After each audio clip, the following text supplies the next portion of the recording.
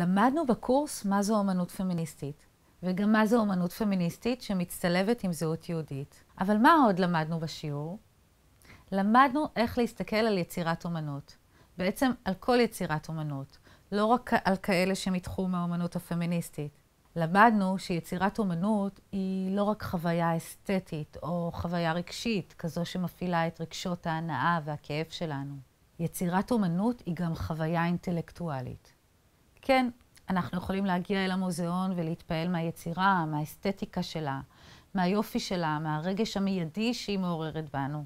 אבל כדי למצות את ההנאה מעבודת האומנות, כדי להבין את הסמלים שמופיעים בה ואת ההקשרים הרחבים שלה, אנחנו חייבים לצאת ממנה אל העולם שמחוץ לה. זו הנאה שכלתנית שיצירות האומנות מעניקות לנו. היסטוריונים נודעים של האומנות, בהם אבי ורבורג וארווין פנובסקי, התייחסו לאופן הפרשנות המסוים הזה של יצירת אומנות, באמצעות המושגים איקונוגרפיה ואיקונולוגיה. איקונוגרפיה היא חקר הסמלים שבתוך היצירה. חקר הסמלים מתבצע לעתים קרובות לאור מקורות אחרים, ספרותיים או היסטוריים, בהם למשל המיתולוגיה היוונית, התנ"ך או הברית החדשה. הסמל בעבודות אומנות יכול להיות חיה, צמח או חפץ שמזוהים עם אדם מסוים בתמונה, או שמבטא רעיון מורכב או מופשט שקשה להעביר אותו בציור.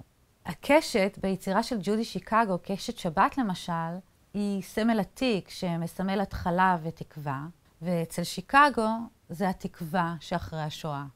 אבל האיקונוגרפיה מחייבת אותנו גם להיות זהירים. את הסמלים צריך לקרוא אך ורק בהקשר הייחודי של היצירה.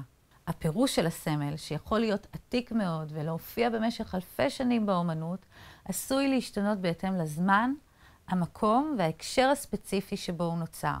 למשל, הדימוי של ישו על הצלב, שהוא סמל נוצרי עתיק, שמקפל בתוכו את הסיפור של הנצרות כולה. אבל ראינו שאומנים יהודים השתמשו בסמל הזה כדי להתעמת עם העולם הנוצרי באומנות השואה. הם הציגו לעתים קרובות את ישו כיהודי, והשתמשו בייצוגי הצליבה שבגרימה שלה הושמו היהודים כדי להנציח את הנספים בשואה כקורבנות, כמו ישו, וגם כדימוי שבאמצעותו הם יכולים להפנות אצבע מאשימה אל העולם הנוצרי, ובעצם לומר, אתם צלבתם את היהודים שהיו חפים מפשע. אצל ג'ודי שיקגו הדימוי של ישו הצלוב ביצירה הנפילה מקבל תפנית נוספת, ומבטא גם ביקורת פמיניסטית. ישו מייצג דימוי של אלוהות גברית, שהחליפה וביטלה בכוח את האלוהות הנשית, שמיוצגת בעבודה בדמות האלות הקדומות. איקונולוגיה היא צורה מורכבת יותר של פרשנות של עבודת אומנות. היא מתעמקת ברקע התרבותי, החברתי, הפילוסופי וההיסטורי של היצירה, או של נושא שמופיע באומנות החזותית. אופן הפרשנות הזה מאפשר לבחון כל יצירה או נושא מנקודות מבט שונות ומגוונות ואפילו סותרות. הוא מאפשר לתת בעצם פרשנות כמעט אינסופית. איקונוגרפיה ואיקונולוגיה הן שיטות פרשנות שאינן מנותקות זו מזו. החקר שלהם נעשה יחד, ושתיהן מחייבות אותנו לחפש את המשמעות של היצירות בעולם שמחוץ להן. לקרוא את הביוגרפיה של האומן או האומנית, לחקור את התקופה שבה הם חיו, להיות ערים לתהליכים היסטוריים, חברתיים, מגדריים, כלכליים ופסיכולוגיים שהתחוללו באותה תקופה. אפילו לבחון את היצירה בהקשר של המדע. בעצם ללמוד כל תחום דעת אחר שיכול לסייע לנו לתת פרשנות מעמיקה של העבודה. את הסמלים ואת הפרשנות הרחבה יותר יש לשלב עם ניתוח ההיבטים הצורניים של היצירה. כלומר, איך היא נראית ואיך היא מבוצעת. התוכן לא מנותק מהצורה, והצורה אף פעם לא מנותקת מהתוכן. הם שני צדדים של אותו הרעיון. ראינו את זה באופן בולט מאוד בשימוש שעשו האומניות הפמיניסטיות בתפירה וברקמה. אמנם מלאכות היד האלו מקנות ליצירה נראות מסוימת, אבל בו בזמן הן מסמלות גם את ההיסטוריה הארוכה של יצירתיות נשית, וגם את דחיקת הנשים לעבודות הבית. השימוש במלאכות היד שהן היבט צורני ביצירות הפמיניסטיות, מחזק את המסרים הנשיים שעולים מהן. מרסל דושן, האומן האגדי של המאה ה-20 שהמציא את ה-ready made, טען שהכלל הוא שהאומן צריך להשתמש בהשעיה.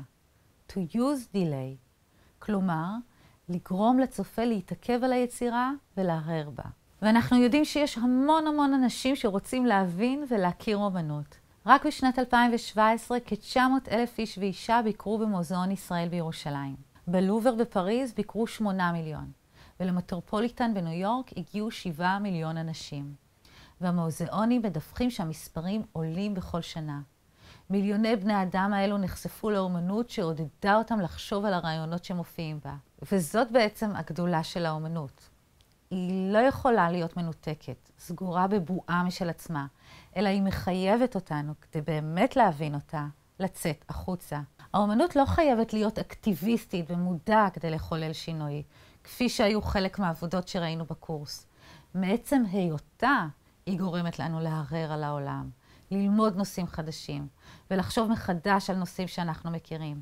למשל, על מצבם של אנשים בעולם. והידע שהיא מעניקה לנו והמחשבות שהיא מעוררת בנו יכולים להוביל לפעולה בעולם הממשי. אני מקווה שגם הקורס שלנו עורר בכן ובכם מחשבות.